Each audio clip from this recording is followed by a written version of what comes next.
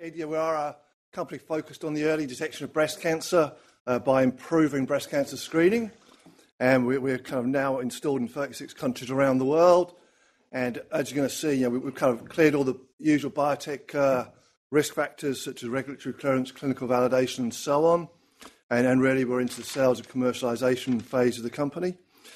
We are a software as a service company, and we've really made our name from measuring and quantifying various metrics around breast imaging, such as breast density, such as the positioning of the breast on the mammograms, making sure the left and right breasts are symmetrical, measuring for the first time breast compression, measuring accurately for the first time radiation dose, all key indicators of high quality breast cancer screening and ultimately detection of more breast cancer. A lot of what we do is driven by the FDA and other US regulatory things. So measuring doses, there's US FDA regulations around that. Also, there's state laws around telling women breast density. And most of you guys are in Australia. Over the last few weeks, you'll have seen Pink Hope, a big Australian charity, really starting to drive that breast density message home to Australian women. We believe that's going to lead to a much better market for us in Australia. And we're seeing a lot of that happening now, which I think is great for Australian women at the end of the day, so that's good. I'm also going to mention the FDA has got their quality control guidelines equipped out. They did a survey recently, and they found 44% of sites would fail their equip program if they were penalising sites today. So 1st of January 2018, the FDA starts penalising, and there's going to be a lot of nervous sites. And again, that's helping drive interest in what we do, and especially coming up towards our biggest trade show in Chicago, RSNA, where we look forward to launching some new products alongside companies such as Promedicus, which is the other ASX company that usually sits there.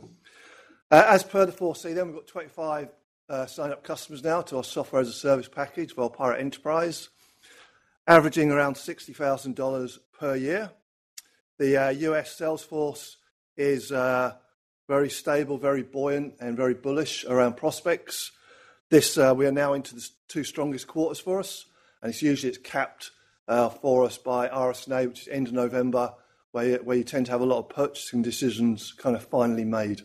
So that's going to be a real exciting show for us. And I'll just mention Anton Zell down here in Melbourne has picked up Imaging Associates, our first sale into Melbourne. And at some point we'll organise a trip around that for you guys to get a feel for it. And obviously, some of you guys are in Sydney and Brisbane. We've got Sydney Breast Clinic where we've had a few hosted tours around as well. And we're pretty close now to a deal in Brisbane, so we can do a roadshow around there and really show you live how we're helping women. So just in terms of progress, we've now signed contract values this year after 6 months equal to what we signed last year. So total contract value is kind of equal, which is great. And the annual recurring revenue, which is the real key software as a service metric, has gone from basically zero at the start of end 2016 up to around 1 million at the end of FY17, which is April for us. And now it's sitting at just over 2 million. So we've kind of doubled it. This time last year, I was not giving forecasts, but I can now stand up here and say we're going to exceed 200% growth in annual recurring revenue. And that's a great spot to be in. Cash in hand, we've got just over just about 9.5 million, which is around the current burn rates around 16 to 18 months worth of money.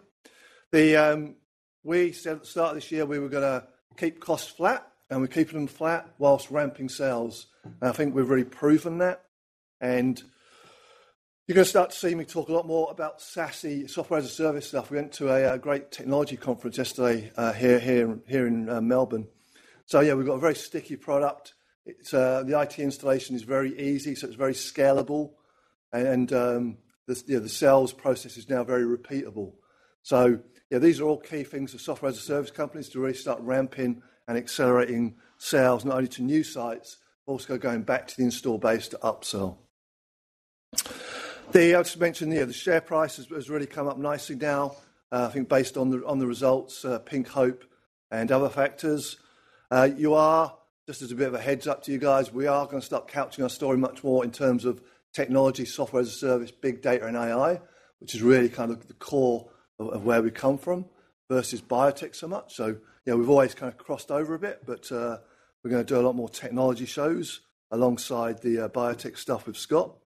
I'll just finally note, if anyone's in the New Zealand tomorrow, we're going to have our office opening on Friday. We're going to talk through some of the history of breast density. Monica Sahini, who's one of the GE's medical director for the last few years, has actually now moved to Wellington. She's starting to work for us, and that'll be her kick-off on Friday in Wellington. She's going to be a huge asset to us to have like a real customer, a real techie customer on site to help us through. Yeah, just in terms of news, obviously it's all about execution, but we are expected to sign a big UK project with the UK and the biggest breast cancer screening program in the world quite shortly.